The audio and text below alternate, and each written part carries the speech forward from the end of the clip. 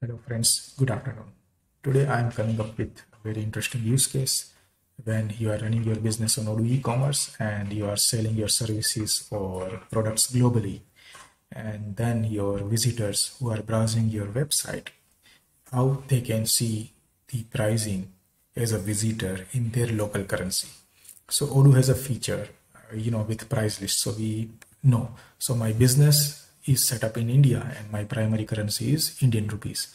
And now if any visitor who are coming from anywhere in the globe, they can see the local pricing. So how we can make it as a visitor? For customer, definitely price list can be set up. But for public visitors, how we can achieve that?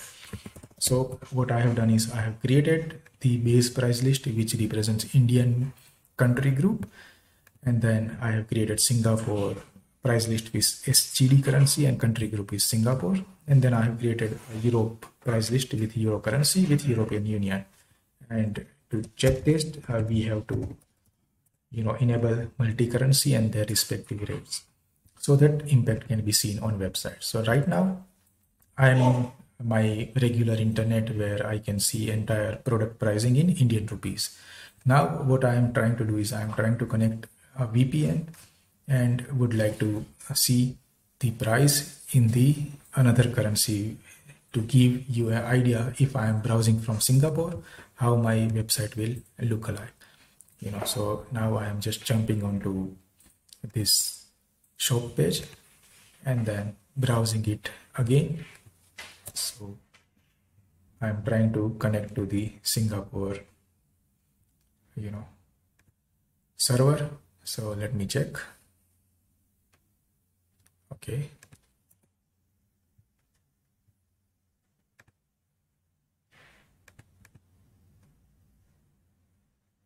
So now these prices are in Indian rupees. I'm going back to the price list. So now what I will do is I will select my e-commerce website. Is this my website? And then again, this price list will belong to my website. And then again, the third price list, which belongs to my website. And now browsing it again. So now this price list will be applicable when I'm browsing from Singapore. Now I'm switching the server and changing it to, let's say, European region. And then now I'm browsing it again. So when I'm browsing from European region, my price will change to 0. So how we can make it possible? So now from contact, we have our country group as a master. Over here, I want to create a new region like USA, and then country group will be United States. Okay. And then what I will do is I will create a price list for the USA customer, and currency will be, let's say, USD. And here I will connect my country group, that is USA, and saving this, and then e-commerce is connected with my website. Now what I will do is I will shift my server with any USA country, and then let's browse this page again. So over here, let's see, when I am jumping again onto shop page, my price is coming into US dollar. So this is how the price list automation will work when you are set up multiple price list with multiple currency, and then based on customer location, the price will be changed.